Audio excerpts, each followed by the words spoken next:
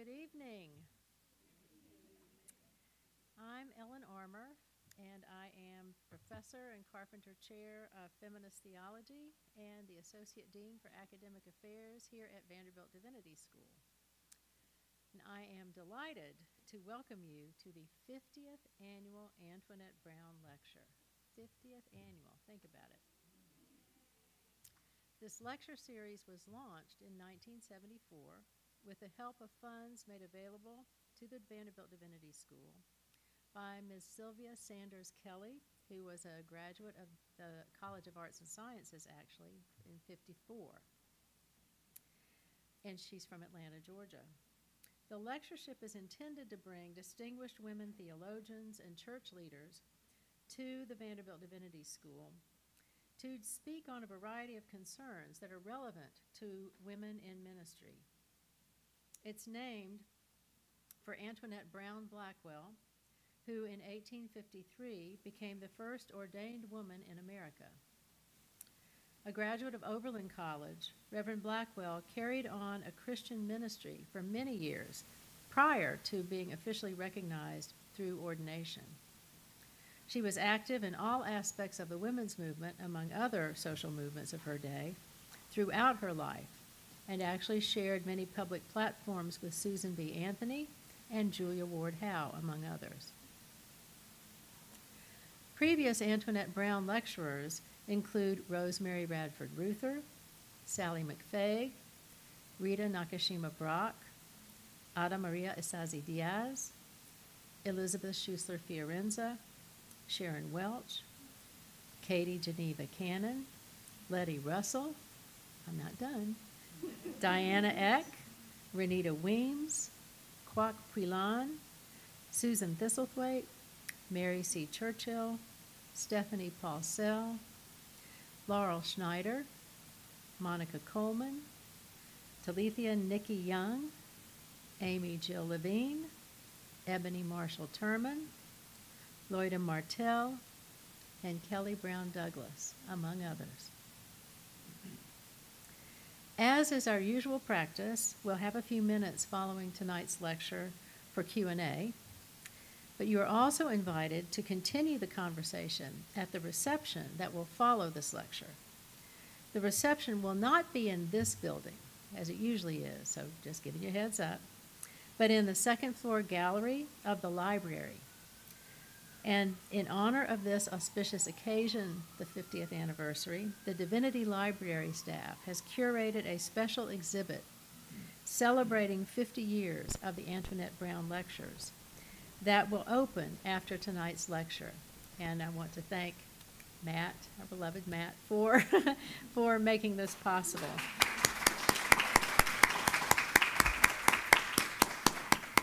So please plan to join us in the gallery for the opening and for the reception. I'm sure there'll be fabulous food, and obviously I can't wait to see what the exhibit is. That's going to be very cool.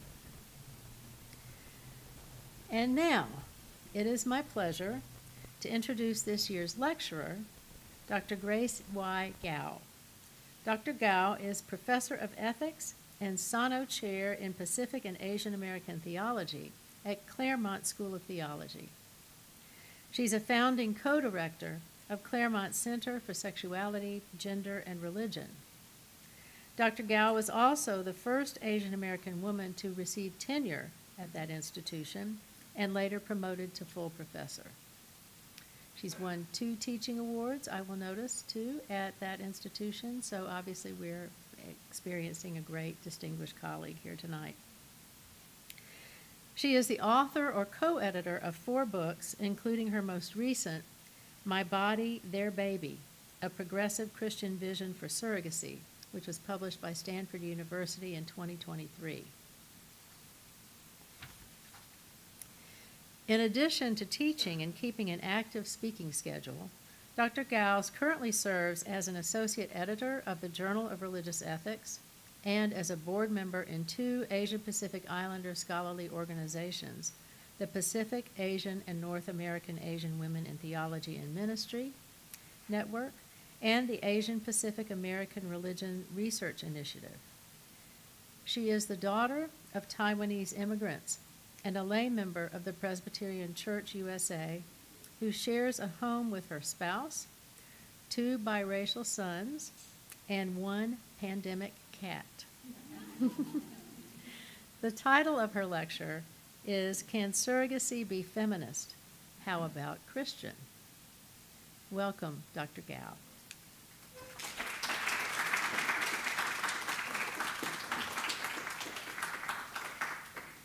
It's truly an honor to be here tonight. I'm seeing friends in this room that I haven't seen for a bit. I'm seeing people, colleagues of mine that I see on occasion at academic conferences. I'm meeting some people for the first time. We had a lovely luncheon today where I learned more about the person whose lecture this is named after. Let me just say that when Dean Emily Towns issued the invitation several years ago, I was deeply, deeply honored. And here it is. The time has come. So I'd like to begin with 2 personal anecdotes in reverse chronological order that are adapted from my recent book on surrogacy. So anecdote number 1. It was very late one fall evening. I had already been in the hospital for 36 hours and counting after having been admitted for a medically indicated induction. My husband had stationed himself behind my head, gently whispering reassurance. He could sense my alarm at how much my body was involuntarily shivering and shaking from the epidural, IV fluids, and labor hormones. Katie, my friend and intended mother of the baby I had been caring for 38 and a half weeks, was standing to my left, nervously awaiting what was to unfold. Her husband, Stephen, had not been permitted in the OR given the 2-guest limit. I could see in front of me a large curtain and several doctors and nurses scurrying about in surgical scrubs and masks. While months before, I had nearly spit out my drink during office hours when a male grad student recited John 15:13 upon learning of my surrogacy and therein compared me to Jesus. No one has greater love than this, to lay down one's life for my friends. It wasn't lost on me that I was now lying down on a T-shaped operating table with my arms outstretched and strapped down in what some nurses have called the crucifix position. Of the many memories I have of the events surrounding my emergency C-section, one stands out above the rest. The moment when my OB-GYN pulled the baby out and we all heard her cry. I remember closing my eyes, releasing a fresh surge of tears from relief, joy, and exhaustion, and thinking silently to myself, hot damn, we did this. I also remember sensing my doctor's hesitation as he held the baby girl and slowly moved toward me. He seemed uncertain, or perhaps he had simply forgotten to whom he should give her, my friend Katie, or me, her surrogate. So I quickly exclaimed, Katie, give the baby to Katie, and then uncharacteristically stuttered, Katie, hold your baby, to end his confusion by barking out orders of what was to be done. As my unconventional pregnancy came to an end, so did Katie and Stephen's 10-year saga of involuntary childlessness. Okay, so now anecdote number 2. In the waning weeks of my 3rd pregnancy, when my shape served as a telltale sign of my condition, I could no longer run into an acquaintance, colleague, or student without having an exchange that went something like this, or that would go something like this. Wow, Grace or Dr. Gao, I didn't know you were expecting. When are you due? October 1st. Congrats. Do you know what you're having? Thanks. Yes, it's a girl. But here's the thing. I'm actually carrying my friend's baby, not my own. The eyes of whomever I was talking to would usually then widen with shock. After all, I was then 40 and a married, middle-class Taiwanese-American tenured professor with 2 kids. Hardly the stereotype of someone who becomes pregnant for others. How my conversation partners would then respond would vary. This is Dr. Monica Coleman, who was a previous lecturer. Most would pay me some sort of compliment. How generous of you! That's amazing! What a gift! Others would struggle to process what they just heard. You mean you're a surrogate? I could tell that most were also curious whether the baby was genetically mine, the answer is no, or how my unusual arrangement even came to me. Now that's a longer story. Many of my women interlocutors would first register surprise like the others, and then imaginatively place themselves in a parallel position. They would blurt out, wow, I could never do that, before narrating how difficult their pregnancy, labor and delivery, or postpartum experiences had been, or why they just couldn't imagine undergoing all that it takes to birth a child into the world for someone else. Through these exchanges, I even came to learn something I hadn't known previously, how surrogacy had been a live option for some people I knew.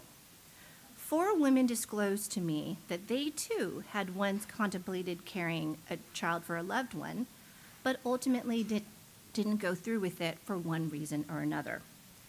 A good friend with a school-aged child and a sad history of miscarriages reacted to my news in partial jest.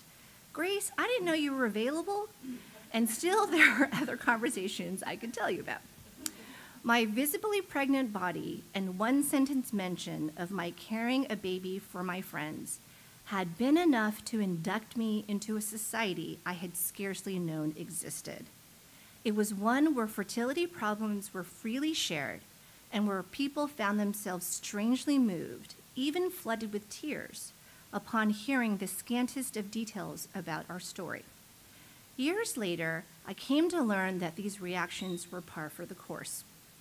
As Elizabeth Kane, America's first contractually paid traditional surrogate, came to see, infertility isn't exactly cocktail party talk, but as soon as anyone finds out the details of my pregnancy, they feel free to tell me the most intimate details of their lives. Okay, so again, I'm deeply honored to be here as the 50th Antionette Brown Lecturer, and what I'm doing tonight is sharing my firsthand experiences with and scholarly reflections on a very controversial topic. So I've been told this lectureship is intended to bring distinguished women theologians to speak on concerns for women in ministry. Today, with infertility on the rise, and with more same-sex couples wanting to head families, it is increasingly becoming a pastoral question of how to counsel folks who are exploring the paths to parenthood that might be available to them. So when I first agreed some 8 years ago to carry my friend's baby, I couldn't have imagined that I'd soon be embarking on this research agenda. But I came to see that there was both considerable interest in and widespread concerns and misperceptions about collaborative reproduction. For some, surrogacy is primarily about wealthy celebrities outsourcing their pregnancies. For others, surrogacy is the stuff of dystopian nightmares. So as someone who identifies as a feminist and progressive Christian, I ultimately wrote my book in a way that engages those who are feminist but not necessarily Christian, those who are Christian but not necessarily feminist, and those like me who claim both sets of identities. As a Christian ethicist, my book offers 7 norms and principles to guide the formation of ethical surrogacy arrangements that are grounded upon the 4 traditional sources of moral wisdom, and that's Bible, tradition, reason, or secular sources of knowledge and experience. In my feminist and progressive Christian vision for surrogacy, we ultimately come to view women or other pregnancy-capable people who bear children for others as persons who are embodying reproductive solidarity through their welcoming of new life in their wombs out of a desire to assist parent hopefuls to do something they cannot do on their own. In addition, rather than surrogates being stigmatized for their labor, or the new parents feeling judged and shamed about their use of third-party reproduction, we come to accept not only plural ways that families can be expanded, but also that motherhood itself can be divided and shared across persons. That is, just as what has been called maternal multiplicity is already widely accepted and even embraced in plural cultures, when everyone knows and respects their place in a child's life, so it is my hope that it becomes no longer strange, even if it still remains uncommon, for a child to have a gestational and perhaps even genetic mother distinguishable, perhaps, from their primary parent. Indeed, we already have historical and contemporary precedents of one lactating mother helping another parent with either low or no milk supply to feed their child from her own body's labor. So I would love to be a part of a world where surrogacy becomes another way a pregnancy-capable person could embody reproductive generosity in a world where reproductive frustration and even oppression are unfortunately all the more common. So all of that is part of my progressive Christian vision. But because I can't possibly compress the full argument of my book in support of it in this one lecture, and because I have titled my talk, Can Surrogacy Be Feminist? How About Christian? I want to say more about two of the four sources of moral wisdom that's undergirding it. Okay, so let's begin with experience, since it is a connecting point between Christian ethics and feminist methodology. Following the work of philosophers L.A. Paul and Fiona Woolard, I contend that certain kinds of experiences, namely those of former surrogates like me and others who have had at least one pregnancy resulting in a live birth, which is a common prerequisite for surrogate motherhood, I believe these experiences should be regarded as epistemically transformative and thus carry greater normative weight in applied ethical debates involving pregnancy, including any pregnancies undertaken for others. In taking the concept of epistemically transformative experiences seriously, I invite anyone ambivalent about or critical of surrogacy out of concern for the women involved to actually listen to the stories of those who have entered into these collaborative reproduction arrangements with others, to learn how they ultimately fared. Indeed, we actually have over 3 decades of cross-cultural ethnographic and social scientific studies about women who've become pregnant for others, parent hopefuls who have opted for this method of family expansion, and the surrogate-born children themselves. And I'll share some of these key findings with you tonight. Okay, so now, in turning to another source of normativity, which is tradition, I should state, if it's not obvious by now, that I, as a Presbyterian laywoman, am clearly not operating out of a Catholic natural law tradition on matters pertaining to sex, gender, and family formation. Indeed, my point of departure is aligned with several mainline Protestant denominations that affirm that children are a good or end of marriage, but only for those who are called to parenthood, that both adoption and the conscientious use of IVF are paths infertile married couples could take when there is no other way for them to bear children, and that same-sex love, covenantal partnerships, and marriage are equally beneficial, equally beautiful, and as good as their opposite sex counterparts. I also stand in the tradition of the Presbyterian Church USA that has never condemned third-party reproduction like some other mainline denominations have. So, for instance, Episcopalians have. But as early as 1983, the PCUSA Church has encouraged further study on the use of surrogates or donor gametes in family planning. So, in making the case for the moral permissibility of surrogacy on feminist and progressive Christian grounds, the argumentative gap in the case of infertile married or covenantally partnered couples is how to move from the prior acceptance of use of IVF between the couple to the use of IVF involving a third-party gestational surrogate. Now, the case for same-sex intended parents similarly requires the radical hospitality of another who will assist them, but begins with a different question, which is, what does true marriage equality entail? Because if same-sex couples are to head families, a third party must necessarily be involved, even if it is a birth mother in an adoption scenario. And since many mainline Protestant denominations already affirm that children are a good or end of marriage for those who are called to parenting, and that adoption and IVF are both acceptable means for heterosexual married couples who cannot conceive naturally, it stands to reason that same-sex couples should be permitted to turn to adoption and use of reprotech as well. Otherwise, I argue that these same denominations would be guilty of holding an untenable, separate, but equal position. So for these and other reasons, I have come to view surrogacy, when ethically arranged, as one way we could realize some feminist and progressive Christian aims. Still, I know that many feminists and progressives who share some of my commitments, for instance, about queer parenting, perhaps even some of you in this very audience, still feel ambivalent about surrogacy as a way forward.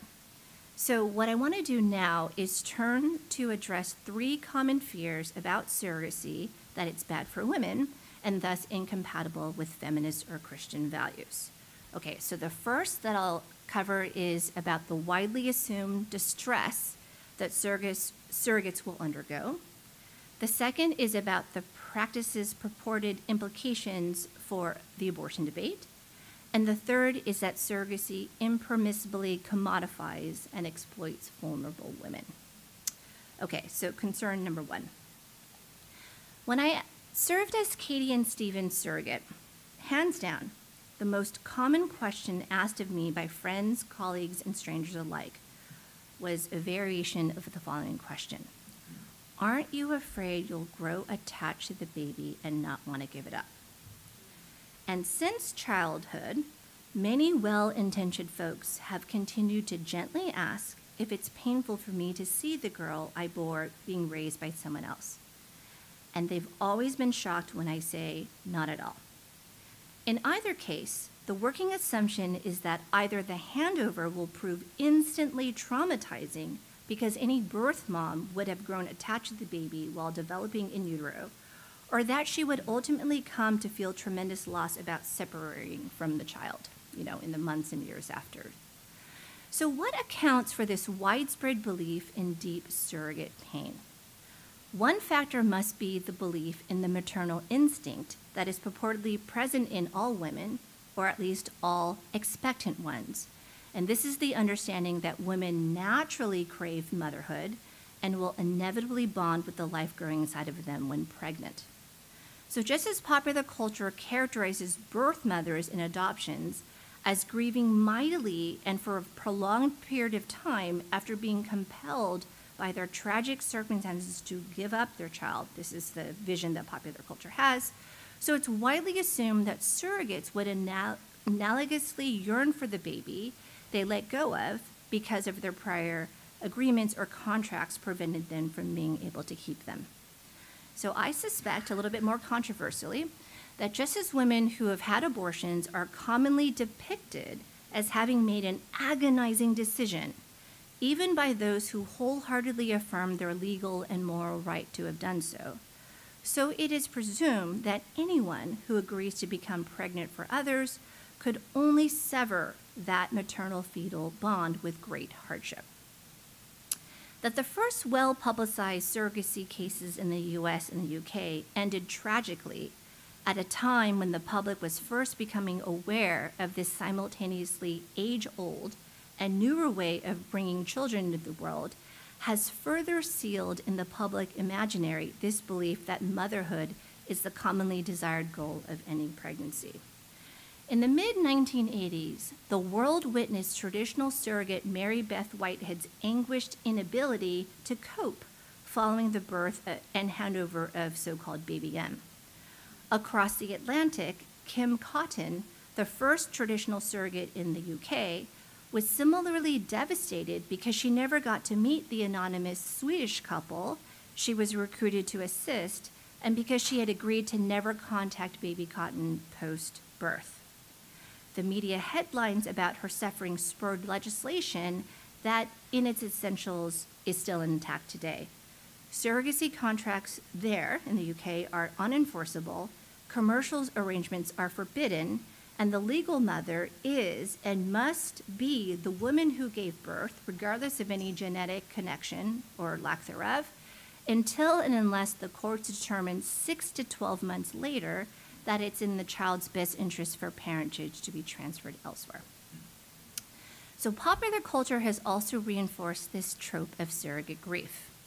I remember watching a story arc in the hit NBC sitcom Friends, where one of the main characters, Phoebe, carries triplets for her brother and his wife.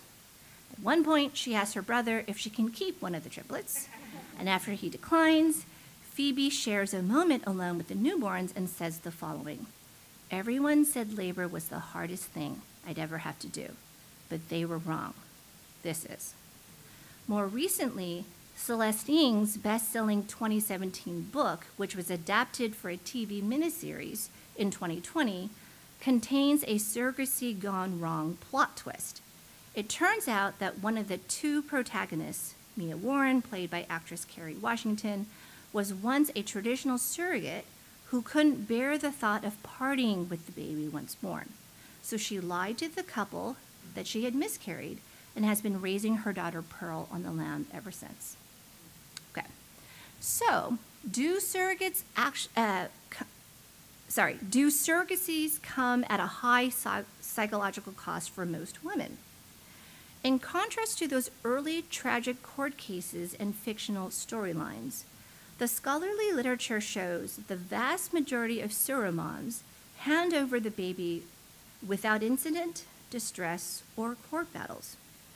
Though radical feminists who are opposed to reproductive technology, defenders of Catholic social teaching on bioethics, conservative evangelicals like Southern Baptists, and other critics have castigated the practice for asking too much of a woman to alienate herself from what she would naturally feel toward any child she carried in her womb, countless surromoms, including me, report never needing to protect themselves from becoming too attached because there is no danger of bonding.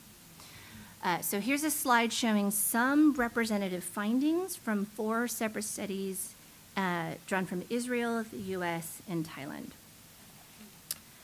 And so you can just read them on your own.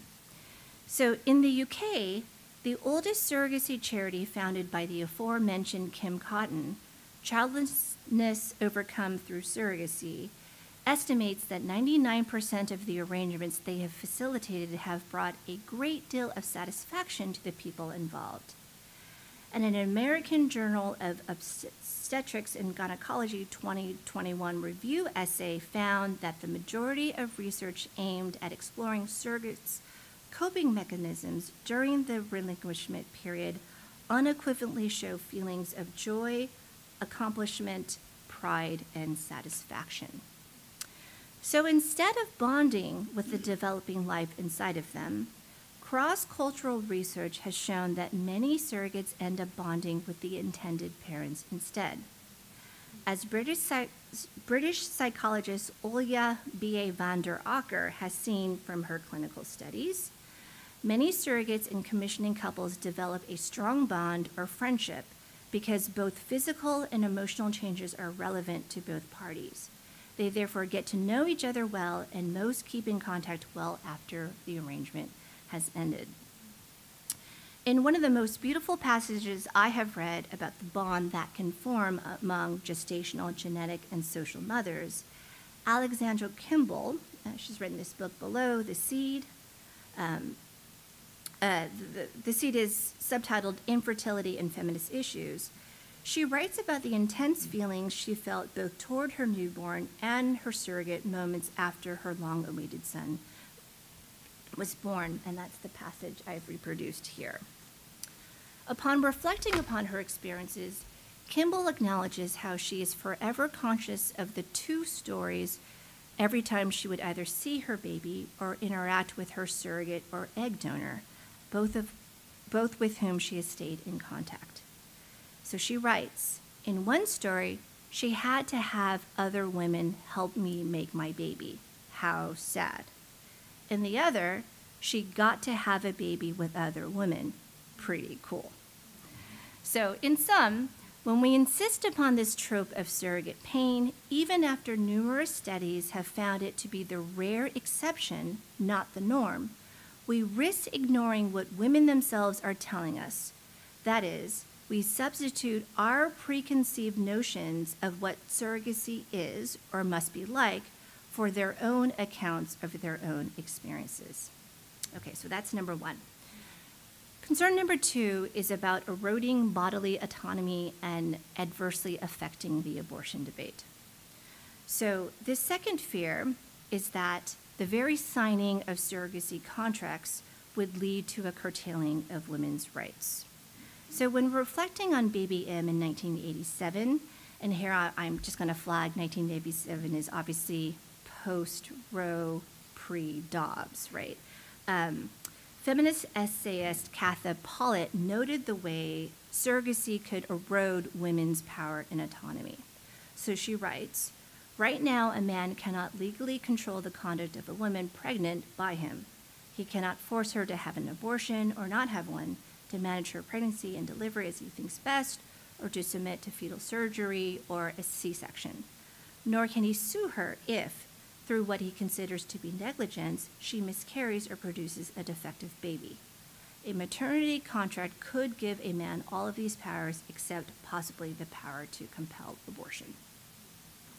All right, so that was in 1987, and decades later, you have none other than feminist icon Gloria Steinem, who voiced very, very similar concerns in her open letter in June 2019, calling upon the then governor of New York not to legalize commercial surrogacy. She gave a number of reasons, but the one I'm focusing now is that it undermines women's control over their bodies when their rights over the fetus are greatly curtailed and they lose all rights to the baby. And so for the record, she was not successful. New York, after multiple decades, has decriminalized commercial surrogacy. So how might we respond to these feminist concerns? And basically, I'm saying, well, look, in an era where there's neither the full realization of reproductive justice nor the security of an individual's rights to pregnancy termination, we must acknowledge that these feminist fears are not unwarranted. We should thus insist upon certain safeguards, particularly the legal right for all pregnant persons, including those who become pregnant for others, to retain medical decision-making in all aspects of their prenatal care, and that includes termination or selective reduction. So in cases of real or potential conflict about managing, continuing on, or terminating a surrogate pregnancy, basically everyone needs to remember that the ultimate moral and legal decision-making prerogative rests with the pregnant person, who is the true patient.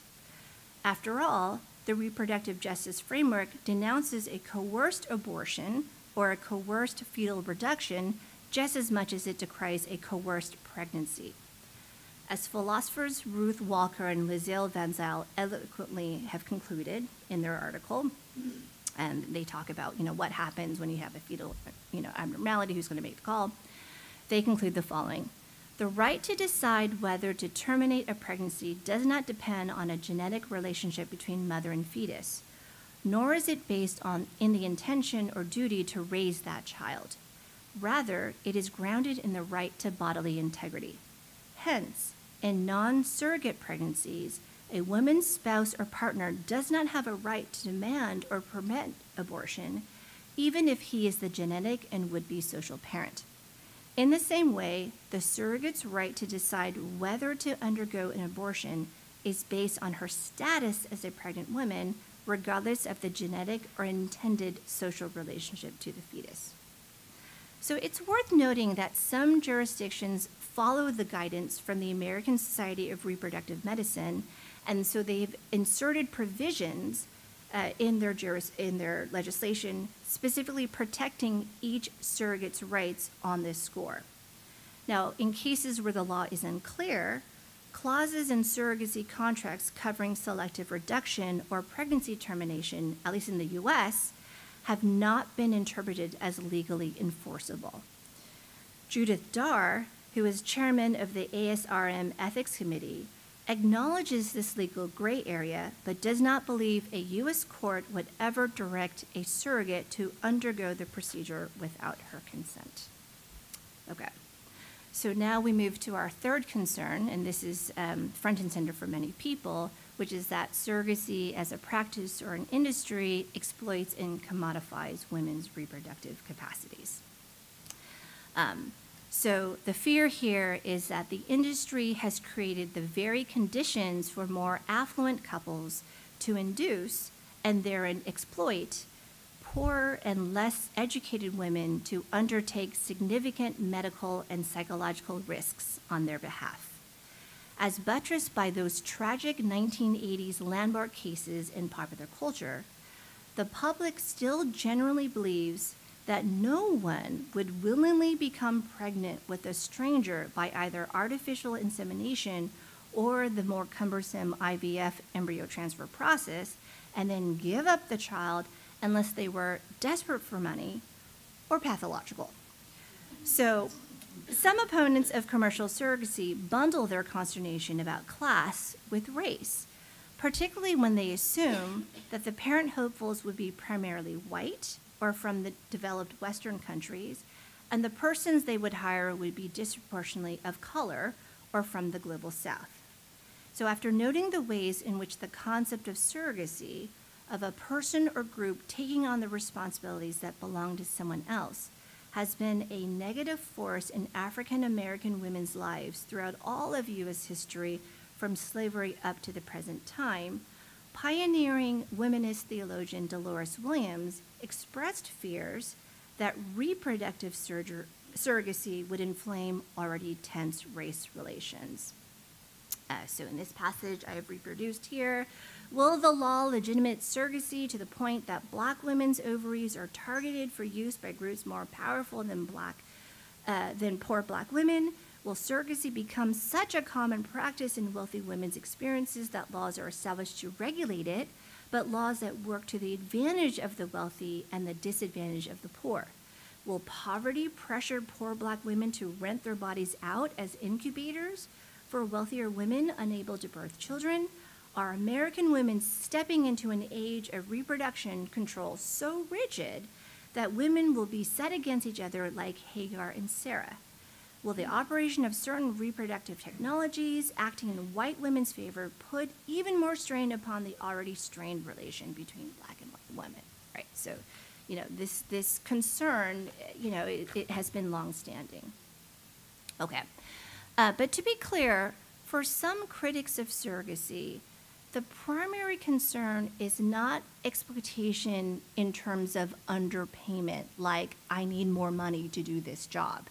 The primary concern is the very fact that payment is being introduced into the equation, right? So the deeper concern is about commodification, not just about exploitation. In some cases, critics will combine the two. So for instance, the European Parliament, since 2015, has supported the prohibition of commercial surrogacy on the grounds that it undermines the human dignity of the woman to treat her body and its reproductive functions as a commodity. And following Russia's invasion of the Ukraine, they put out some statements. They also talked about the vulnerable state that Ukrainian surrogates were in. And this was real. There were WAPO articles about intended parents, trying to get kids and Ukrainians fleeing for their, so this is a real concern. Okay. So in turning now to a response, we begin with two frank concessions. So the first is that compensated surrogacies between persons who were previously strangers to one another, those do create conditions not normally present in unremunerated surrogacies between family members or friends. So all you got to do is watch reality TV, and you know that if you introduce money, right, people will do things that they might not otherwise do, and they will minimize the risks that they might incur. So yes, we need to acknowledge that. Okay. So fortunately, there is little evidence that the indigent in the U.S. are actually being recruited to become pregnant for others. And that is because fertility clinics regularly screen out individuals on welfare or public assistance. A known correlation exists between poverty and poor health, rendering underprivileged persons undesirable surrogacy candidates, and because commissioning parents do not want to feel like they must support the surrogate financially. So of course, screening norms are going to vary from clinic to clinic and of course across the world. So what is generally the case in the US doesn't necessarily hold across the world. I was basically trying to explain this to people. To be a surrogate, it's not like being a drug mule, right? Where all you have to do is like, have a cavity to hold the drugs. Like to actually have a good outcome, a healthy pregnancy, you yourself have to be healthy, right? So it is not in the intended parent's best interest to pick people who are in poor health, who have low income, who don't have stable environments, right? So it's the fear that people have of like, the Margaret Atwood type of thing. It is not, the incentive structure doesn't work that way. Again, surrogates, not like drug mules, right? Okay, so now the second concession we must make is that we cannot conclusively verify or put to rest the public's fears that surrogacy perpetuates racial inequities or exacerbates racial tensions. And this is because there are no federal or international reporting requirements about the racial or socioeconomic status of the parties involved, and because fertility clinics only selectively self-report their clients' demographics, and also because many independent arrangements are formed outside of agency matches. Now, having said that, in many empirical studies on intrastate surrogacy arrangements in several Western contexts, you should know that white people are overrepresented on both sides of the equation. They're overrepresented as surrogates, they're overrepresented as intended parents. So if we're thinking about surrogacy in racially binary ways, you might be missing some things. Something I shared with the luncheon crowd is that, I'm from California. California is believed to be the surrogacy capital of the world. The top sending country of intended parents to California is now China. Chinese couples prefer to hire white surrogates. So you have Asian bodies, right? Exactly, like hiring. This racial. So that's not to say that the other thing doesn't happen. White wealthy people going to Southeast Asia or whatever, but only that it's just one piece of the picture. The picture is actually much more complex. All right. So in my book, I offer more thorough explanations of 4 key reasons why surrogate compensation could be judged morally permissible and even good, and thus in women's best interests. So I'm just going to sketch them out here, and I'd be happy to elaborate upon these points in the Q&A if interested. Okay, so the first is tied to an important understanding in feminist ethics, that one can simultaneously seek to assist others and serve oneself in the process.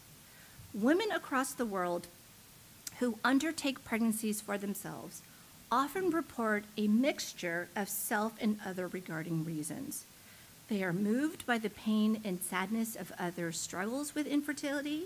They find their own identities as mothers very important to them. They either enjoy pregnancy or at least do not find it especially difficult or cumbersome. And they believe they could put the money they would earn to good use. and thus they want to help people become first-time parents. Now, I argue that we accept the commingling of other regard and self-regard in other lines of work. So, for instance, most people believe that public school teachers or nurses should be paid a decent wage, and that they might have selected their line of work for several reasons, one being that they enjoy helping people. So then why are we so quick to assume that women who receive compensation above expenses when bearing children for others would only or primarily be doing it for profit, when we clearly accept the mixture of self and other regard in other lines of work, again, especially in the so-called helping professions? So that's point number one.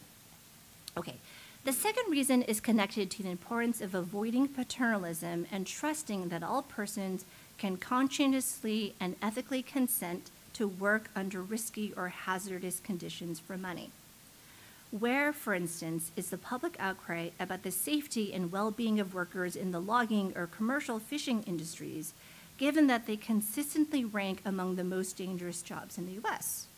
Or, if a critic is prepared to say that a poor or working-class woman could not reasonably consent to surrogacy because it would be only their lower economic standing or need for money driving their decision, then what would be preventing that same critic from saying, well, if she can't consent to surrogacy, she can't consent to anything. She can't consent to working in farming, she can't consent to working in a factory, right? If it's the poverty driving one decision, surely it's going to be the poverty driving another.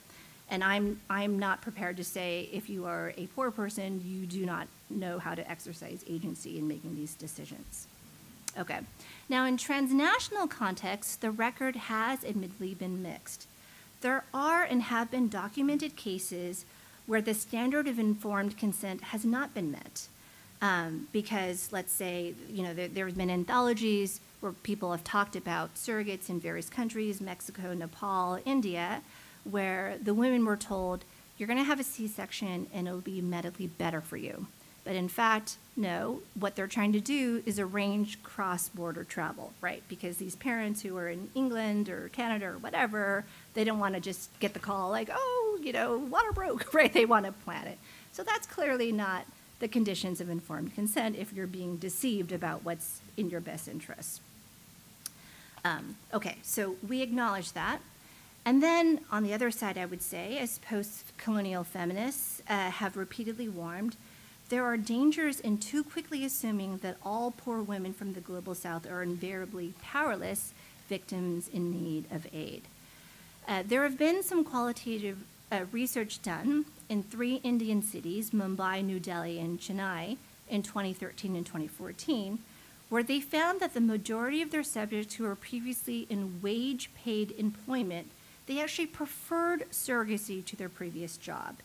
It was better paid, it had better working conditions, since working late and reaching home late in their other jobs was frowned upon in their neighborhood and led to harassment or a bad reputation, and might even have been less dangerous than other wage labor available for them.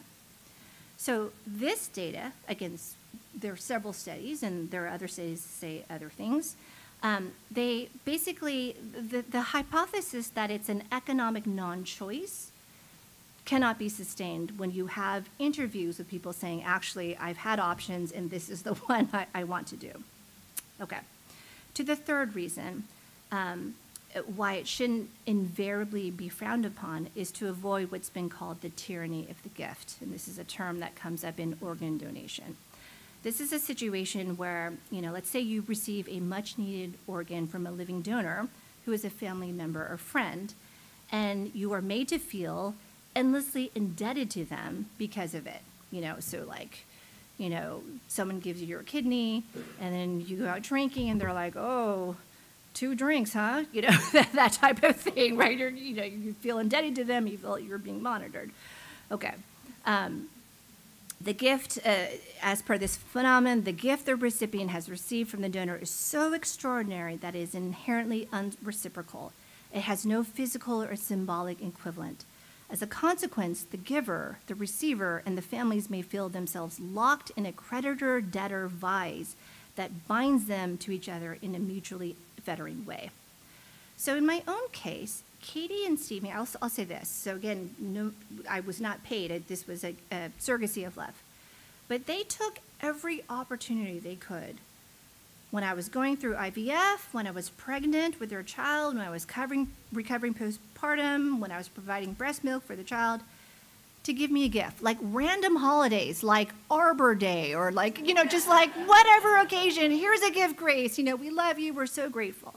So my experience of being on the receiving end of these copious gifts has given me some insight into the real desire among some intended parents.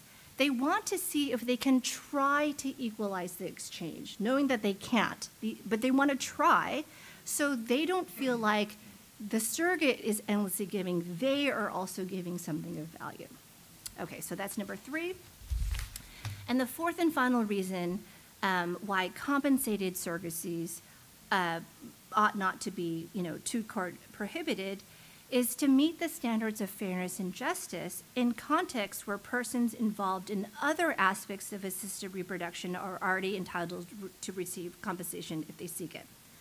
So the larger point I want to make here is that this conventional distinction between altruistic and commercial surrogacy it's ultimately misleading, because many commercial surrogates report a combination of self-interested and other regarding reasons, and also altruistic surrogacies like mine take place in the commercial landscape, right? So in my case, everybody was paid for their services except for me. The attorneys who drew up our contracts, the psychologists who we hired to evaluate us, the reproductive endocrinologists and staff at the fertility clinic. So it's one thing to say I didn't seek payment. It's another thing to pass a law that says you cannot receive it, right? And that would be contextually problematic, especially if you're already compensating for gametes or these other things. Okay. All right, so I have come to my conclusion.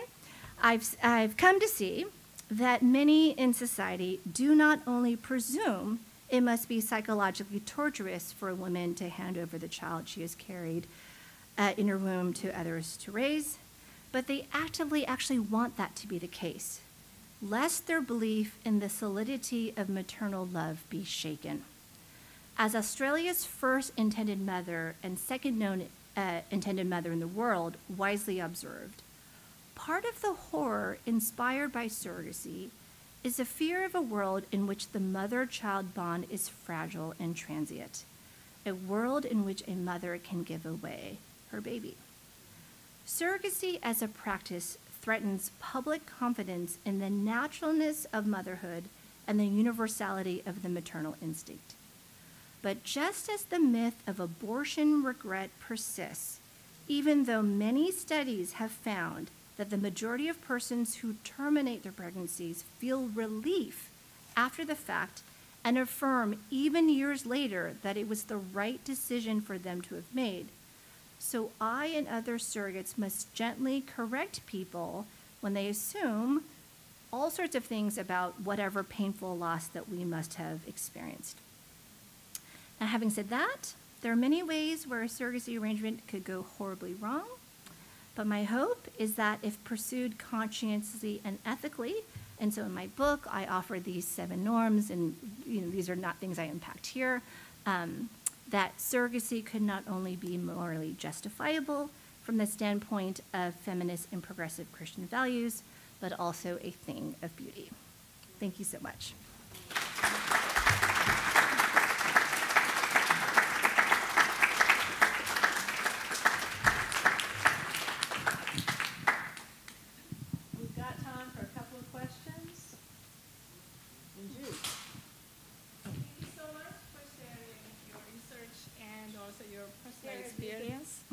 Personal experience. Your presentation reminded me of the book that I read about, several decades ago. Korean feminist theologian Jung Hyun-kyung. She wrote the book "Struggle to be the Sun," and in that book, she shared her experience. She is the surrogated child. And then, your presentation, is from the surrogate mother's perspective. Mm-hmm. Then how about surrogated child's perspective? Are there any researches, about that? Yes. And then just curious. Yeah, thanks for that. I don't remember that detail from that book, so that's so interesting. I want to read it again. We have, at this point, about 2 decades. So we know what these kids feel up to about age 20. But we don't know what 50-year-old kids feel like, because surrogacy as a contemporary thing only started to, in the 1980s. And in my book, I talk about various findings. One is that disclosure, just like adoption, always is in the best interest of the child. And actually, so is an ongoing relationship between surrogate mother and parents and child. But yeah. Other questions? Yes.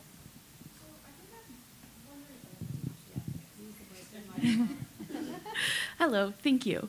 I think I'm wondering partially perhaps how we might complicate this in the sense that you name, all of the majority of the studies and the ways in which there are the positive sides of it, but I wonder what we do even with the outlier, the horror stories of them, and how we kind of fold that into the narrative carefully. Yes.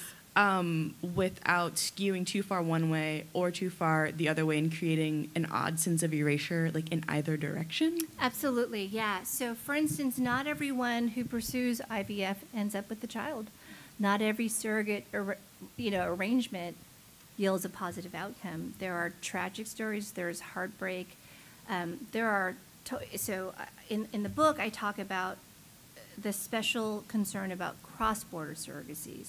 Depending on the interaction between 2 nations, if they have conflicting laws, you could have total disaster cases of a child being born legally stateless and legally parentless. Because one place says, no, birth mom is mom, another person says, right, so absolutely there are disaster cases. And I think you're right, we need to hold them together.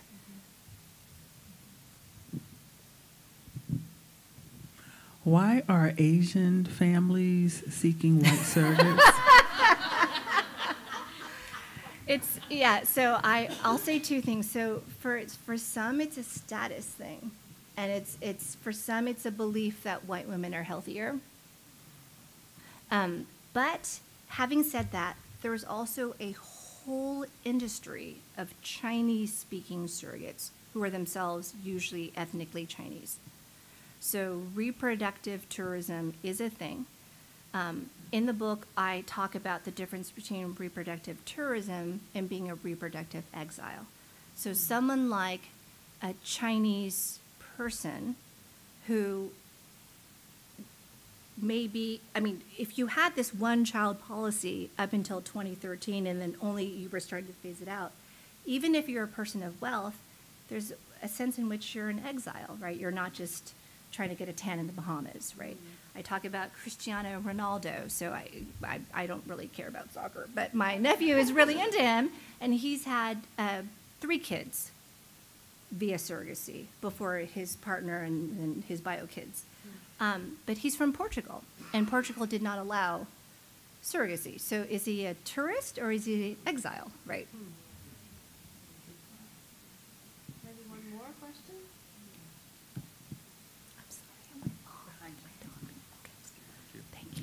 Appreciate your lecture. Thank you for that. I couldn't help but my mind raced to Phyllis Tribble, who taught us that the Hebrew word for compassion is the word for womb.